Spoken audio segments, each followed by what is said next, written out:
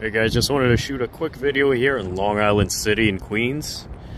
And this is the site of where the R32s were first delivered in 1964, 59 years ago.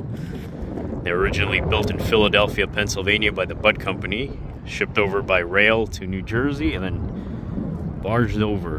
And we can see one of the original locations right there. Most of the reference buildings aren't there anymore, but you can still make out Cooper Village in the distance. They were then barged over here into these docks. Most of the industrial infrastructure no longer exists, but you can still walk out onto these piers. And then onto these iconic signs, which are still here after all these years. There's two of them here. The one on the right still has rails behind it, which lead into nothing, but they used to connect with Sunnyside Yard, which are behind these buildings here, which would help deliveries of freight cargo. And just behind the structure, they actually kept some of the rails in the park. And these, I believe, are actually original to the time, because stamped into them 1949. So the 32s actually traverse these. Now they don't lead into anything. It's all residential buildings now, but this was once all industrial.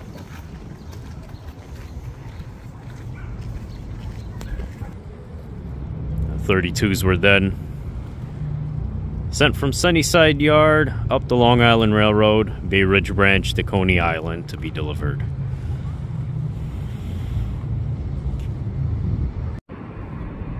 And here we are, just a short distance away from the waterfront in Long Island City.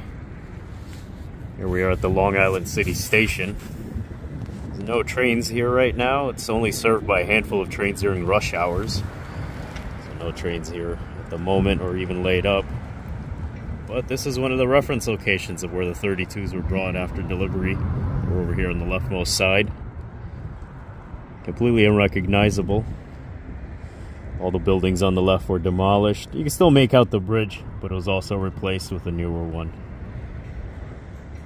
After this, they were brought further down the line past Hunters Point, down the Long Island Bay Ridge Branch, which connected under the F train, and then onto Coney Island, where they were tested. Yeah, still pretty cool to see this place exist some 60 years later.